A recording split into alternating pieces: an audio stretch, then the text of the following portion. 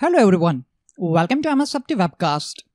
In this video guide, we are going to install and configure IP address management feature on Windows Server 2019. IPAM is an integrated suite of tools in Windows Server 2019 which enables you to deploy, manage and monitor IP address and name resolution infrastructures in your organization.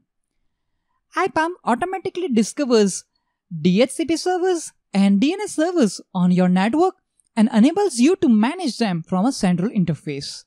Since it supports the DHCP server management, hence you can manage and track your dynamic and static IPv4 and IPv6 address space centrally.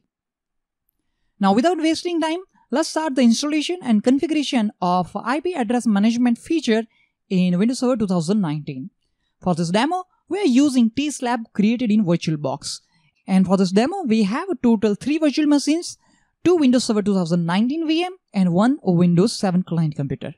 This is our member server with the hostname ws2k19-srv02. This is our domain controller with the hostname ws2k19-dc01. And on this server, already we have installed and configured DHCP server role as well. So now let's move to our member server on which we are planning to install and configure IP address management feature. Now first, let's click on Manage, select Add Rules and Features, click on Next.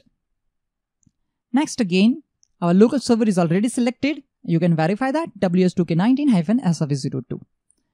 Let's click on Next. Remember, IPAM is a feature, so we need to click on Next on this console, and on Select Feature, we need to select IP Address Management Server. Let's select the checkbox. It is also going to include certain additional features that are required for IP Address Management Server feature. Fine, let's click on Add Features to add those features as well. Let's click on Next and click on Install to start the installation process. Okay, as you can see, IPAM has been installed successfully with all required features on our member server. Now let's click on Close to close this console. So once you have installed IPAM feature on your server, the next step is to configure your IPAM server. To do that, on Server Manager console, on left hand side, you will find IPAM. So let's click on it. The IPAM configuration process is normally performed through a step-by-step process using the Windows Server 2019 Server Manager console. Under IPAM server task, we have to perform total 6 steps. And as you can see, already step 1 is performed. Under connect to your IPAM server, it is telling us that it is already connected to our local server, which is ws2k19-srv02.mylab.local, and it is connected using the credential of our domain admin, which is mylab/administrator. Now we need to go for the step number 2, in which we are going to provision our IPAM server. And for that, we need to click on this step number 2 link. So let's click on it. It will start a new wizard.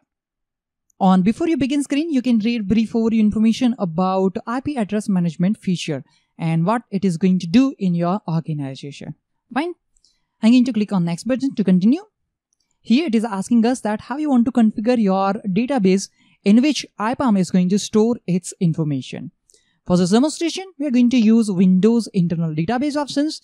But suppose if you have a Microsoft SQL server in your organization, that time you can select the second checkbox. For this demo, we are going with a Windows internal database. Let's click on Next to continue. On the Select Provisioning Method page, select the provision method for the managed servers. We can either select manual provisioning method or group policy based provisioning method, which is going to perform certain tasks automatically using group policy objects. For the testing purpose, we are going to select group policy based provisioning method, as manual provisioning require the additional configuration. And suppose if you are selecting group policy based provisioning method, that time you also have to specify GPU name prefix. For this demo, here I am giving a GPU name prefix mylab_IPAM. Once you select provisioning method, you need to click on Next button. Okay, this is the summary which we have selected. Now here you can see this 3 GPU is going to create in our group policy management console. mylab_IPAM_DHCP for DHCP server, mylab_IPAM_DNS for DNS servers, and mylab underscore IPAM underscore DC underscore NPS for domain controllers and network policy servers. Fine. I'm going to click on apply button. Wait for the process to complete. Okay, then as you can see, we are receiving message with green checkbox, provisioning completed successfully. Let me click on close button to close this console. So our step 2 has been successfully completed, and here you can see the message is there, completed on Saturday, September 21st, 2019. Now let's move to step number 3, in which we are going to configure server discovery. In short, we are going to select our domains. For that, we need to click on this step number 3 link. Now, first of all, we need to click on this button because under select forest, if you try to click on this drop down menu, you are not able to see anything yet. So first we need to get our forest. Let's click on it. Okay, it is telling us that a background task has been started to fetch the trusted forest. Please close the configuration server discovery dialog box and launch it again after the task finish execution. So let's click on OK button. Click on OK to close this console as well. Now here you can see we are receiving message that the discover servers are based on 21st September 2019. Fine. Let's again click on step number 3 link. And this time you can see our mylab.local forest is displayed here. Now suppose if you have multiple domains in your forest, that time you can add those domains from this console. But as of now, we have a single domain and mylab.local is our root domain and that is listed. To add this domain, we need to click on this add button. Fine. Now here it is telling us that select the server role to discover. For mylab.local domain, we want to discover domain controller, DHCP server and a DNS server. Fine. Let's click on OK to complete server discovery. Let's click on OK button. And that's it. Now here you can see domain selected N1 and that is our mylab.local domain. Our step number 4 is to start server discovery. Let's click on it. It is not going to start any wizard, but here you can see there are one or more IPAM tasks running in the task scheduler. Please wait for their completion. After that, IPAM will discover all DNS servers, DHCP servers and domain controllers from your mylab.local domain. After a few minutes, the yellow bar will indicate that the discovery is completed and there will be a timestamp as well. After the discovery process, the next step is to add servers that you want to manage. For this, we need to click on this link, select or add servers to manage and verify IPAM access. Let's click on it. Notice that IPAM access status is blocked and that you can verify here.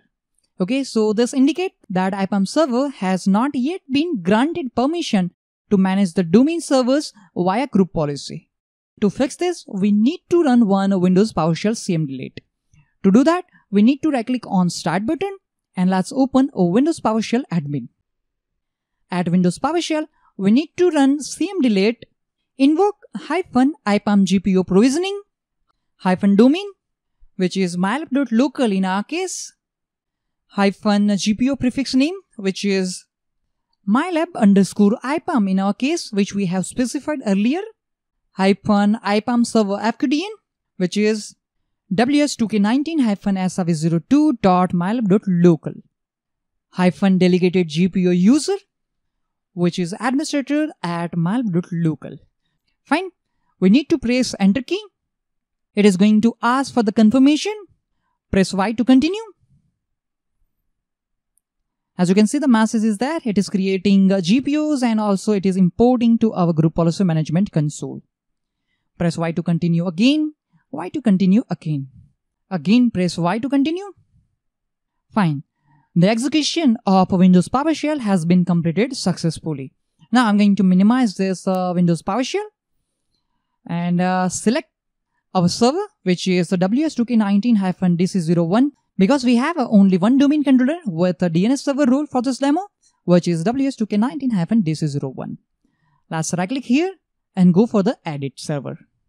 Here I'm going to select DHCP server as well, because we also want to monitor and manage DHCP server role as well. Under manageability status, I'm going to select managed. Fine. Click on OK. And after changing its manageability status to manage, here we can see we are receiving one red warning. It is telling us that unblock IPAM access. That means our IPAM server is not able to access the information, or we can say inventory data, from our domain controller. You need to update the group policy on your domain controller or on all your servers. After that, your IPAM server will have access to get information from that server. So let's move to our domain controller. First of all, I'm going to close the Server Manager console. Let's open command prompt. Let's run command gp update/force to update the group policy. Okay, group policy has been successfully updated. Let me close the command prompt, and I'm going to show you one more thing. Let's open group policy management console. On group policy management console, here you can see we have total 3 new GPOs: mylab_IPAM_DC, NPS, DHCP, and DNS. And those GPOs are linked at our domain level. But if you click on any of that GPO which we have created using that Windows PowerShell CMD-late, important thing is under security filtering. Here you can see this GPO is only applying on our domain controller WS2K19-DC01. Let me click on delegation as well. Here you can see one group is there, IPAM UG. If you open Active Directory users and computer snap-in, and if you see the membership of the security group, our IPAM server is already member of the security group. So indirectly, our IPAM server has permission to edit settings, delete, and modify security as well. Let's open Active Directory users and computer snap-in as well. Let's click on users container, and here we need to find IPAM UG security group. Let's open it. Let's click on members, and here you can see our IPAM server, which is WS2K19-SRV02, is member of the security group, and this security group is also member of DHCP administrator and DNS admin, as well as event log readers. That means this group has a permission to manage our DHCP server and a DNS server, as well as it can read our event logs. Fine. Let's close everything, and let's go back to our member server. Let's right click here and select refresh server access status. Okay, still you can see IPAM access status is blocked. Let me again edit server settings. Let's change it to unmanage. Click on OK. Click on yes. Let's again change it to manageability status to manage. Let's click on OK. Fine, let's right click here and select refresh server access status. Okay, still you can see IPAM access status is a block. It will take some time. After that, you will have an IPAM access on your domain controller. If you don't want to wait, that time you can manually update the group policy on your domain controller again and then restart your DC, but which is not recommended at all. So you have to wait for a few minutes, and after that you will have IPAM access on your DC and DNS servers. Okay, let's again go back to our domain controller and let's again manually update the group policy. Let's run command gp update/force to update the policy manually. Okay, policy has been updated successfully. Let's again go back to our member server. Let's right click on our WS2K19-DC01 server and select refresh server access status. So according to Microsoft documentation on TechNet, it may take up to 10 minutes for the status to change from block to unblock. And now you can see our IPAM access status is unblocked, and here we have a green checkbox, means everything is working perfectly fine. So that's it. We have successfully completed the steps to install and configure IP address management feature on Windows Server 2019. The next step is to verify our IPAM configuration. First of all, I'm going to click on IP address blocks. Here you can see it is totally empty. Let's click on IP address inventory. Here, IP address range groups. Here you can see we don't have any data on it. So let's again go back on a server inventory. Select our domain controller. Let's right click here and select Retrieve All Server Data. It will take a few minutes to complete, and after that, you will have all the data about your DNS, DHCP, and domain controllers. Fine. Let's again move to IP address blocks, and here you can see it is still empty. So we need to do one thing. Let's refresh the console, and after that, you can see our DHCP scope will be available. You can see managed by service MS DHCP. Server name is WS2K19-DC01. We have a one DHCP scope on our DHCP server, which is starting from 172.18.72.25, which is end on 172.1872.254. Fine, here you can see total percentage utilized is 0.43, assigned address is total 230, and currently one address is in use. Fine, let's click on IP address inventory. Let's again refresh it. Here we don't have any data. Let's click on IP address range group. Here you can see that information about our IP address range means our DHCP scope is available here. If you click on DNS and DHCP servers under monitor and manage, here we can verify we have a one DNS server rule instance which is running on our domain controller, and same for a DHCP. Let's click on DHCP scopes. You can get the list of all your DHCP scope on this console. Suppose if you want to create any additional DHCP scope from IPAM management console, you can. Let me show you that. Let's right click on our DHCP server, and here we have options to create new DHCP scope. You just need to fill all the required information, and then after you need to click on apply OK button. You will have your new DHCP scope on your DHCP server using IPAM management. Let's close it. For this demonstration, I'm going to add one DNS resource record. Here we have our both DNS zones, mylab.local and underscore msdcs.mylab.local. But here you can see under zone status, it is telling us that currently it doesn't have any data. So let's click on DNS and DHCP servers. Let's right click on DNS and select Retrieve Server Data. Okay, fine. Let's again click on DNS zones, and let's click on refresh, and here you can see now it is telling us that zone status is okay. Fine. Okay, for this demonstration we are going to create one resource record under our mylab.local DNS zone. To do that, we need to select our zone name, right click on it, and select add DNS resource record. Let's maximize the console. Here we are going to add a resource record under DNS zone name mylab.local, and under DNS server ws2k19-dc01.mylab.local. Let's click on new.